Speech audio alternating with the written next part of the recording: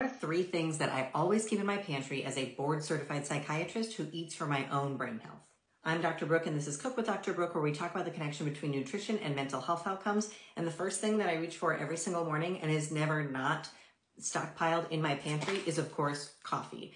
I'm an avid coffee drinker. I drink it every morning, but the quality of sleep is poorer when you have caffeine in your system. So while I enjoy the energy boost in the morning and the extra edge of clarity, and I really also like the flavor and taste of coffee, and it gives me something to look forward to when my alarm goes off, I do limit it to a few servings a day just in the morning, but I will never go without completely. The number 2 item that I always have on hand, probably like multiple in many amounts. This is a fraction of the pesto that I have in my pantry right now.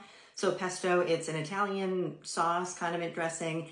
Traditionally, I mean, the most basic form that you see a lot of the time is going to be basil, pine nuts, olive oil, salt, maybe lemon juice. And you can find different varieties of that in different proportions or different flavors. So this is like the basil pesto from Aldi. It's a couple of bucks.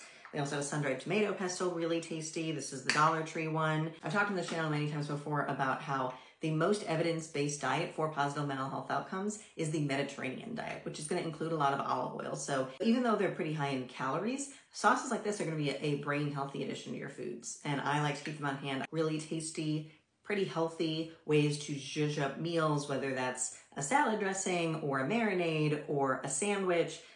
A little scoop of this can go a really long way in the flavor world, and it has pretty healthy ingredients. And I also like to make my own pesto, and I even freeze some when the garden is very plentiful, but a lot of times it's just more convenient to reach in the pantry and grab a jar of this. And they're pretty affordable, they taste great, and they're adding great ingredients to my meals.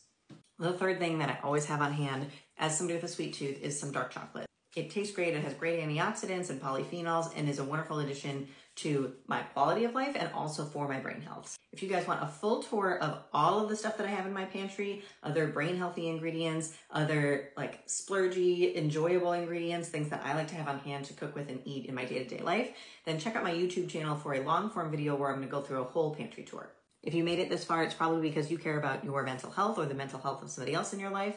If you want to learn more about the connection between nutrition and mental health, then follow along and take care of yourselves, guys.